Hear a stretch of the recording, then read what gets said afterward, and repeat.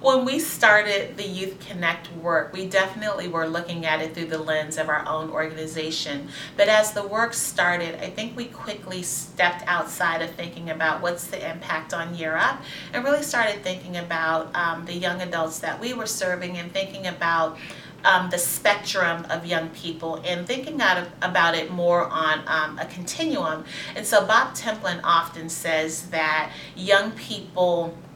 need the most support during transition points in their life. And he uses the analogy of a relay race and passing the baton, and really thinking about two runners who are for, a moment in time during that race holding the baton together. And so we started thinking about our work within Youth Connect in a similar way, where when a young person was going through a transition, thinking about how could you lean on the other organizations to help that young person through those transition points, and through having two organizations, or in some cases 3 organizations, really looking at that young person at that point, it was less likely that they were going to fall through the crack, because we were all holding on to them during that critical transition point to make sure that they got their footing under them before we let go. And we see this happening cycle after cycle, and as a result, we're starting to see young people move into a healthier path that they didn't necessarily have without the network approach that we've seen through Youth Connect.